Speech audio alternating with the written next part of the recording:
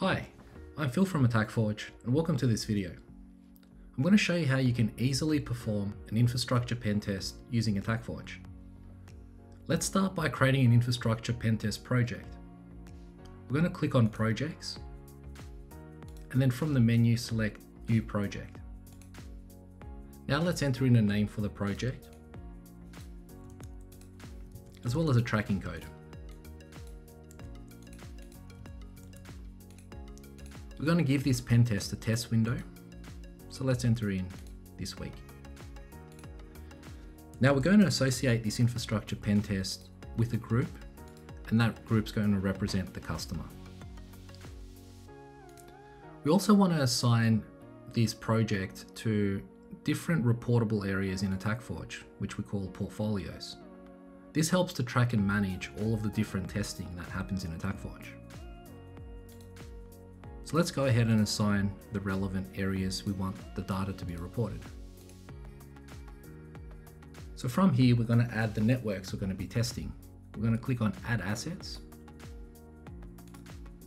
And then we're going to search for the different network ranges that are in scope for testing. Let's look it all up by this customer. Here we are. Let's go ahead and add those assets to this project. Now we're going to select a testing methodology. This is going to help us track and perform all of our testing. Let's search for an infrastructure methodology. Now we want to enter in a vulnerability code. This is going to help us identify every vulnerability on the project with a unique code. Now let's take a look at notifications. So here we can configure all of the different project notifications to communicate progress and new vulnerabilities to the project team. Let's go ahead and assign the project team. So first we're going to assign Stas as a customer on this project. That way he can receive notifications and information about new vulnerabilities.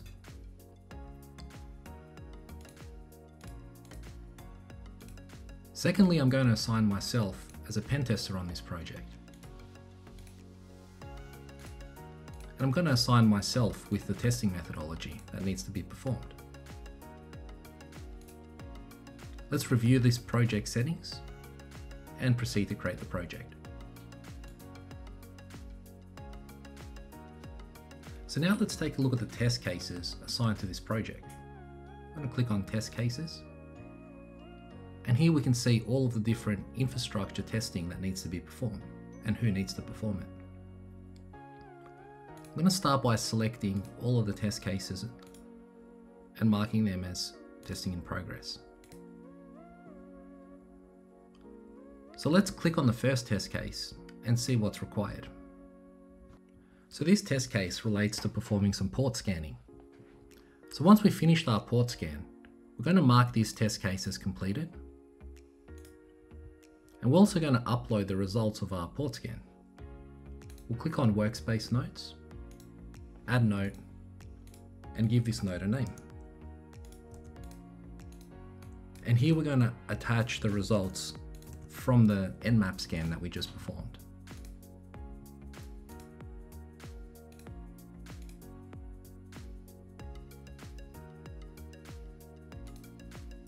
Great, so that information is now available for anyone who might need that information later on.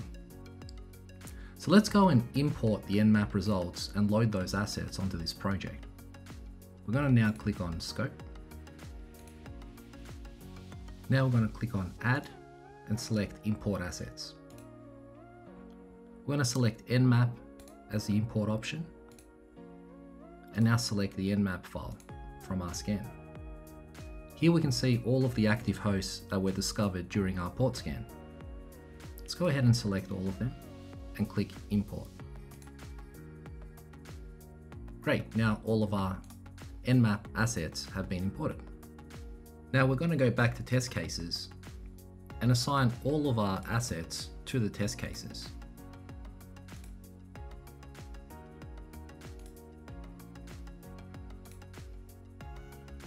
So now not only can we see who's going to be performing the testing, but we can also see which assets are going to be tested against.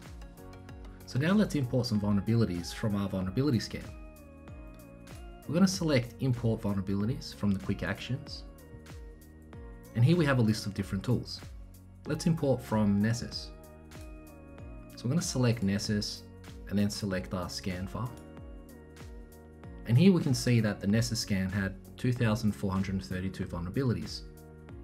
But we're going to click on grouped to preserve all of that extra asset information, but make it easier so we're dealing with less vulnerabilities. So now let's filter for all of the critical, high, medium and low that we want to import. And go ahead and select all of those. Now let's click on edit and review. So now we can make any final adjustments prior to importing the vulnerabilities. We can change the ratings or any other information relating to those vulnerabilities. We can also inspect all of the assets and components and their notes and tags and adjust those if we need to. We can also do custom import parsing if you have different types of import parsing rules that you would like to use. So let's go ahead and import those vulnerabilities. So now we can see that the vulnerabilities are importing, and we're going to get progress updates as it continues to import.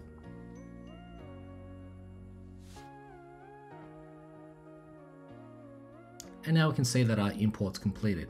Let's take a look at the vulnerabilities.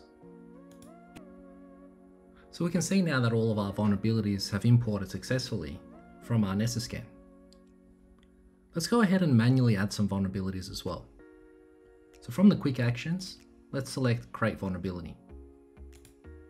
So we're going to start by searching for a vulnerability from our write-ups databases. Here's the vulnerability we want to add. So let's go ahead and select it. Now we're going to select group mode and add all of the assets that we want to raise this vulnerability against.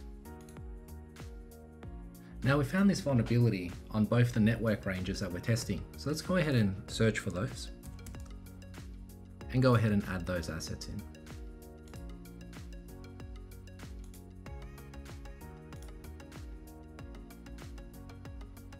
Now we can go ahead and adjust the score for this vulnerability if we need to.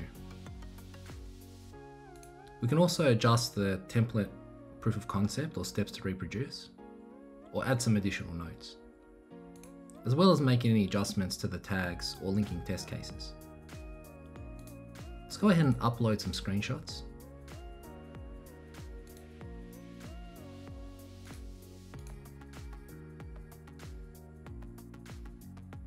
And we'll add that in line to our steps to reproduce. Let's go ahead and save the vulnerability. So now let's go take a look at JIRA, and we'll see that the vulnerabilities have already automatically exported into our JIRA project. And if we open up the vulnerability that we just created, we can see that all of the information is here as well as the attachments. This makes it easy for the engineers to start actioning this vulnerability. So now as an engineer, we're going to attach some screenshots once we believe we fixed the vulnerability. We'll go ahead and set this to retest and add some notes.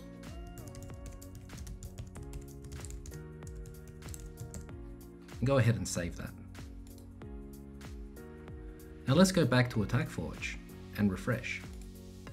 And we'll see that it's now already been marked as retesting in AttackForge. And if we open the vulnerability and check its remediation history, we can see all the information coming from the engineers, which makes it very easy for us to retest, as well as all the evidence that's been supplied as well. So once we finished our retesting, we're going to go ahead and mark the assets that we retested as actioned. We're going to select the assets and set those to yes. So now we can see that those assets have been actioned, and we'll go ahead and save that. So now let's go ahead and close the vulnerability now that we've found that it's been fixed. We'll set the status to close indicate that it's been fixed, and add a note there as well. Go ahead and save that. And now we'll see that the vulnerability has been closed. And if we go into JIRA and then refresh, here we'll see that the vulnerability is automatically being closed and all of the notes have come across, as well as any other supporting attachments if needed. So once we're done with testing, we're going to go back to the test cases and mark them all off as completed.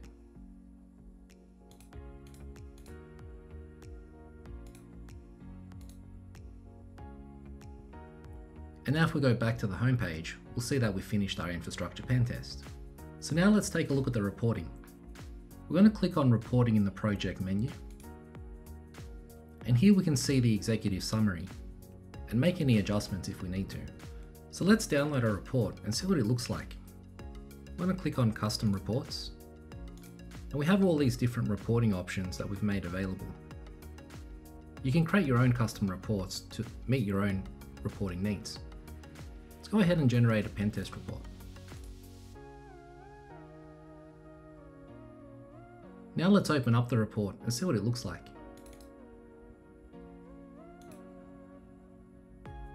So here we have the title page,